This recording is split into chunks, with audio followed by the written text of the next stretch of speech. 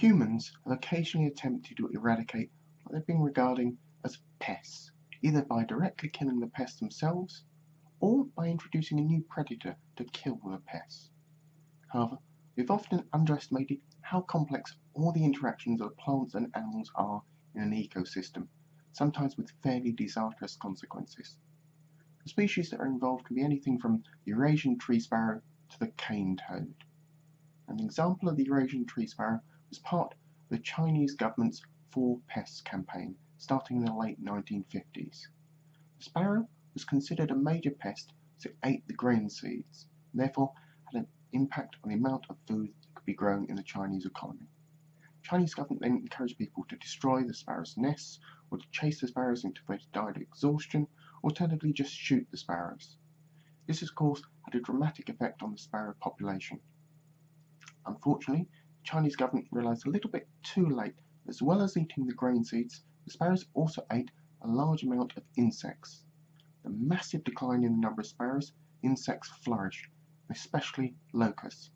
This increase in insects had a dramatic impact on the amount of food that could be grown, and even though the Chinese government stopped the attacks on the sparrows, by then the numbers had declined to such a degree that insects contributed significantly to the following Great Chinese Famine, resulting in the deaths of at least 15 million people. Over in Australia, there's a slightly different problem. The northern part of Australia started to grow significant amounts of sugarcane. The sugarcane was being attacked by a few scarab beetle species, most notably the grey-backed cane beetle and the Frenchy beetle.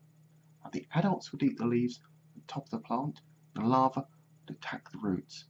And they could be controlled by using some rather strong pesticides. These were both expensive and also killed a great many other things beside the targeted species. So he turned and introduced a predator to control the beetles. The animal they chose was the cane toad, which was introduced to Australia in 1935 and soon began to breed rapidly. Unfortunately, the cane toad has difficulty climbing the sugar cane stalks, so it doesn't generally prey on the adult beetles eating the leaves at the top of the sugar cane it was supposed to be controlling. However, it went a little bit further than that. Cane toads are also poisonous. With the cane toads not being indigenous to Australia, the native species has no resistance to the toxin, or even had a natural predation technique where they'd be able to avoid the poison.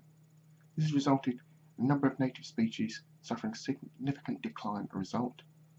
Also, since cane toads have no natural predators, their numbers have expanded rapidly, as has the area they inhabit. They can outcompete many other animals like lizards, again dramatically altering their numbers and the ecological balance as a whole in Australia.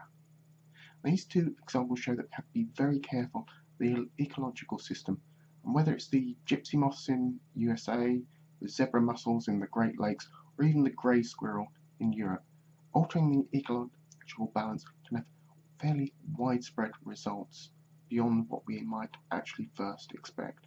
We have to be careful in introducing new species or altering existing species.